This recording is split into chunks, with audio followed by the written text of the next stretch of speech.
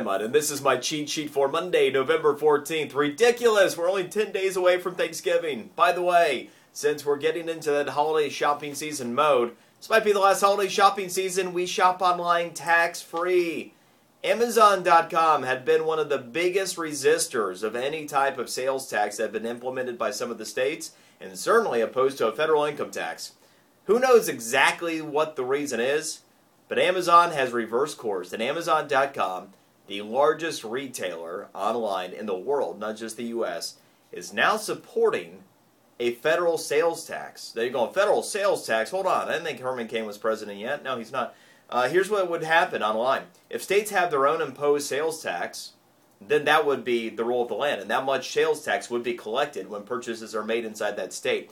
In the event that no state income tax for online purchases has been put in place, there would be a federal standard, a minimum tax collection at the federal level that would then be distributed to the states that would not have a law in place.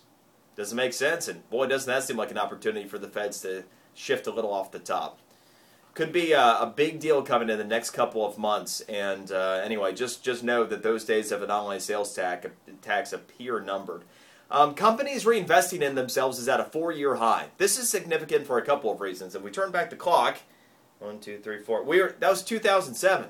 And if you remember, we hit an all-time high in the stock market in October of 2007. So that companies are now reinvesting as much money as they had. That predates the recession. The recession began in December, late November, December of 2007. So we're now back at pre-recession, pre-economic collapse levels of investment by companies buying back their own stock. That's a very strong sign for the underlying fundamentals of the stock market at large, overall corporate America, and should make you feel a little bit more comfortable about any investments you have in the stock market. What it also tells you is that a lot of companies are not taking a bunch of additional risk right now. In happier times, companies might be using some of that money for acquisitions they think could be accretive to the overall business in future years. Obviously, companies feel far more comfortable putting money back into their own company, what they know and understand, than they necessarily do going out and buying others. Any way you slice it, though, it's definitely a positive sign for the stock market and for corporate America. Boy, the iOS 5, that update that came out last week, might not be the panacea after all.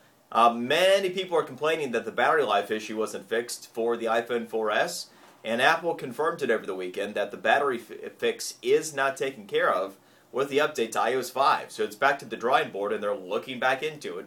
We'll obviously keep you posted. It's a cheat sheet for today. The entire cheat sheet you'll find on my page at WJNO.com. We'll see you tomorrow.